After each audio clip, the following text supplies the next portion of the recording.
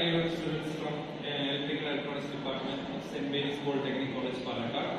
Our aim is to represent the demo model of EV wireless charging using solar power. As we can see, there is two major sides of a project. One is transmitting side and one is receiving side. On receiving side, we can see there is 3-watt solar panel and 12-volt lead-acid battery and a transmitting coil. On focusing on receiving side, we have a receiving coil and 2 gear motors, a node MCU, an LCD screen and battery side of 12 volt. Block diagram have two sides, transmitting side and receiving side. Transmitting side starts with solar panel. The power from solar panel is transferred to charging unit. From charging unit, the power is transferred to the LED as battery. From battery, it is transmitted to the transmitter coil, which is consists of 20 coil turns. Next is receiving side.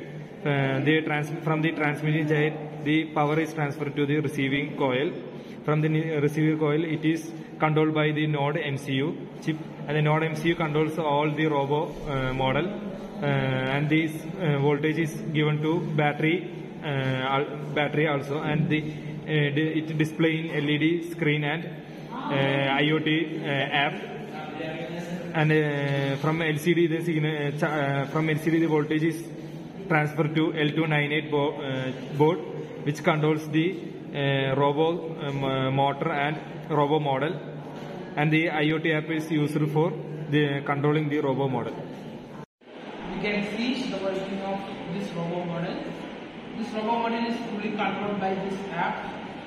This app called Blink IoT app. It has 5 options. You can see there is 5 options on this app. The first 2 is right and left motion, and other 2 is forward and backward. The 5th option is to stop the all motions. Now we can see we can turn on the power on transmitting side, and we control the robo unit. We can press forward motion, and the robo model will lean forward. You can see.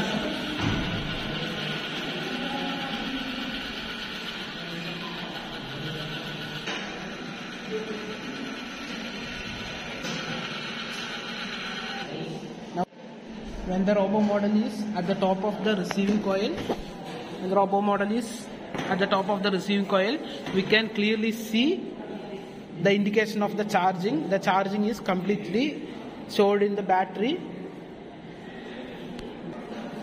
The output voltage is indicated to the LCD screen and also indicated with the 4 LED screen.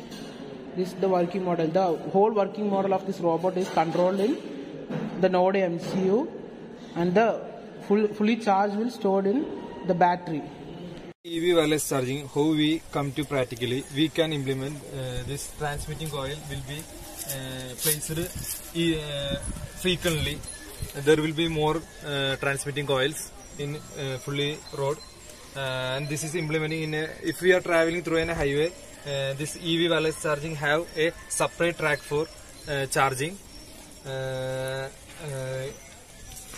We can continuously charge this car when we are traveling, and there will be separate track for charging, and others can move fastly. Who want be move fastly, they can go other track.